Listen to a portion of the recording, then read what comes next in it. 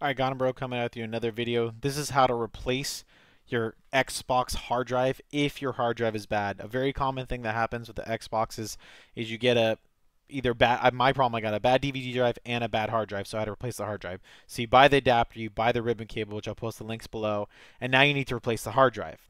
So what you're gonna want to do is you want to download XFAT Explorer 3.0 beta, get the runtime version, get the 64-bit, download and install this, and then you're not going to know where to get the hard drive. So this actually has a C drive and an E drive on this website. I'll go to leave a link in the description below. You're going to want to get this C drive and this E drive. I'd recommend getting the apps because it's kind of nice to have the extra apps.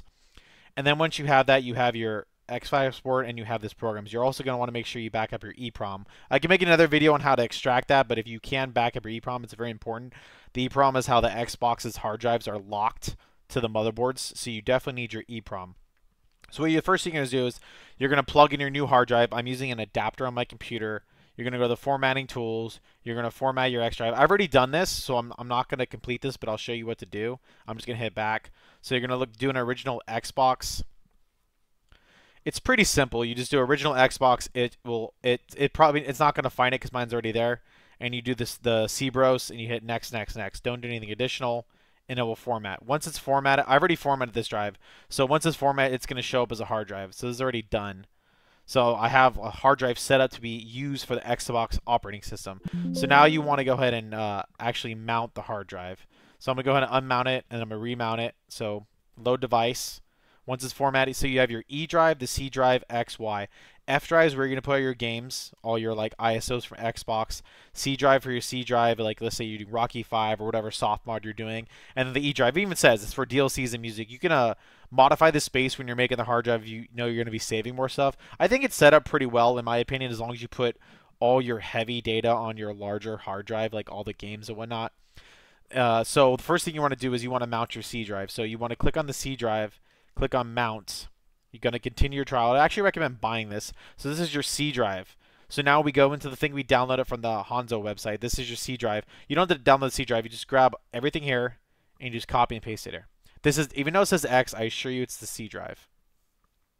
So now you have your C drive all set up. So that's all you have to do. We're done with the C drive. So you can just actually close this, and now we'll go back to devices. Go ahead and unmount it because now we need to change drives. So we're going to double click, load device again. We're done with the C drive. Now we need to do the E drive. So now we're going to modify the E drive. So we select the E drive, again, mount the E drive, continue trial, and now this is the E drive. So now we're going to go back, get our E drive stuff, copy everything over, boom. Make sure you don't get the main folder. It wants to be just like this in this format. So this will set up your hard drive, your Xbox hard drive, to have a C drive, E drive, and F drive.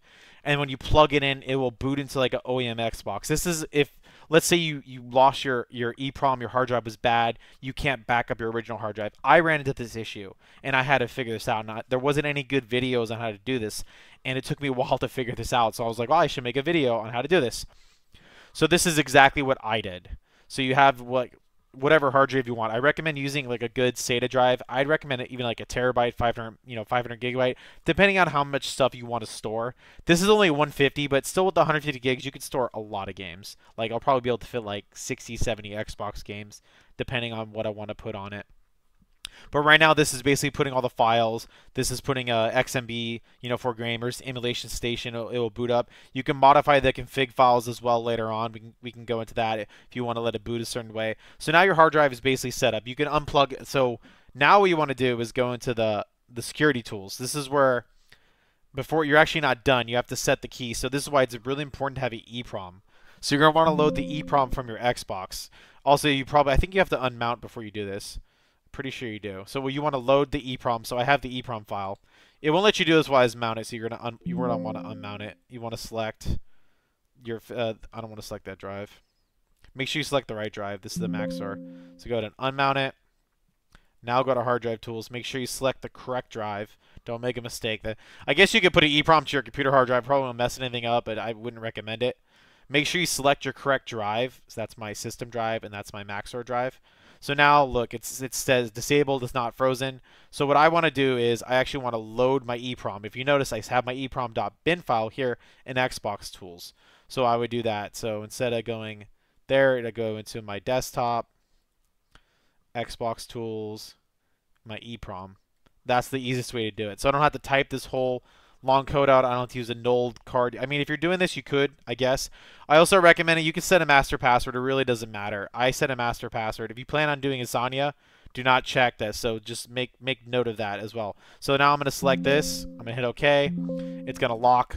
It's going to lock the hard drive. And now I can go in and plug in, and now it's ready to go. I'm all done. So now I have my hard drive all set up with C drive and E drive, and I could go ahead and load all the other drives. So let's say you want to go back in